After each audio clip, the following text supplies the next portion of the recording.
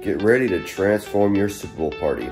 Join me as I unveil a list of mouth-watering appetizers that will make you feel like the MVP.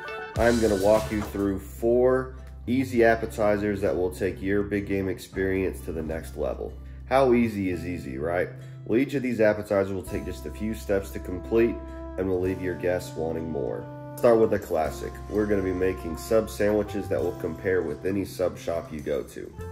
Make sure you stick around because I'm going to throw a little bit of twist on it at the end that will just make it that much better. To make our subs, we're going to be using a couple of French loaves, some oven roasted turkey, some pepperoni, some salami, some havarti cheese, mayo, mustard, you know the works. If you've ever wondered why subs taste better from the store, it's because of the condiments. Always use way more than you should. It'll make a huge difference. Now that we've built our sandwich, it wouldn't be a sub without toasting it, so here comes our twist. Make sure you stick around because I've got 3 more apps that are sure to have your guests drooling. So now for the twist. We're going to toast our sub on our Pit Boss smoker to allow that smoke to really infuse with all the cheese and the ingredients and just kind of take that flavor palette to the next level. While our subs are toasting, we're going to get started on our second app. Another classic that can be used for really any occasion. We just happen to be bringing out the big guns for the big game. We are going to be making smoked buffalo chicken dip. Follow these few simple steps and I promise you your friends will be begging for the recipe at the end of the night. First thing we're going to do is we're going to pre-cook our chicken.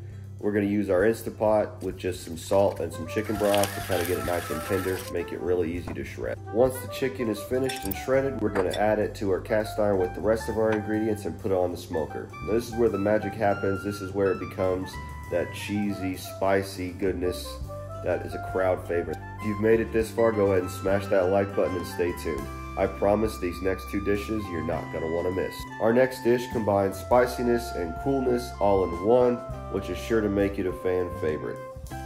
This dish is so simple. All you're going to do is take all these ingredients on the screen here, throw it in a blender, blend it all up, and serve. It may sound too good to be true, but I promise you it is this easy. So if you need something last minute or you just want to go to, this is something you can bring and everyone will love. I hope you've been enjoying the video so far. Go ahead and hit that subscribe button so you can see more content like this from me. And I'm going to get ready to show y'all the final appetizer. The moment has come. I'm going to show you my absolute favorite appetizer and one that I love to share with people. Seriously, this will have all your guests asking for more. All you're going to need is a cast iron, some cooking spray, a couple blocks of cream cheese, and your favorite barbecue rub. To make it, you're going to take your cast iron, spray it with your cooking spray, sprinkle a little bit of that barbecue rub, take your blocks of cream cheese, kind of fit them to the cast iron so that way there's no gaps. Then you're going to spray and spread on the top. Then in about 2 hours you will have the absolute best dip you've ever tasted. And there you have it, Super Bowl appetizer lineup.